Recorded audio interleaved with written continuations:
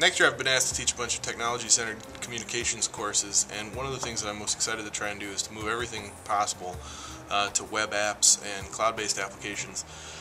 If for no other reason than that it allows students to continue working on their projects at home or at any other computer around the school, so it restricts them a lot less than computer desktop-based applications do. So whereas GarageBand is really powerful, I'm going to start having students use Aviary. It's like a miracle. Which is a cloud-based audio creation and editing tool. One of the things I like about it the most is that it's interconnected with Facebook and SoundCloud and other social media sites, and so it has a sharing aspect already integrated, so that students don't have to work very hard to share their creations with each other and comment on them.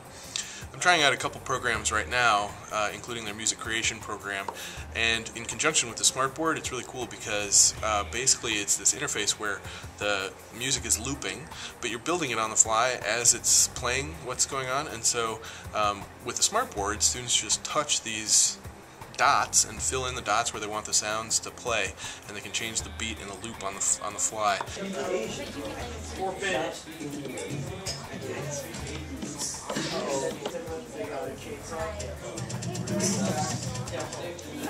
You touch it and the beats, and you can change the different instruments and all that stuff. You press buttons and then it works, and then music comes, and then it's like a miracle. Change the beat on a little whiteboard thing.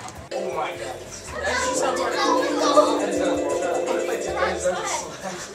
God.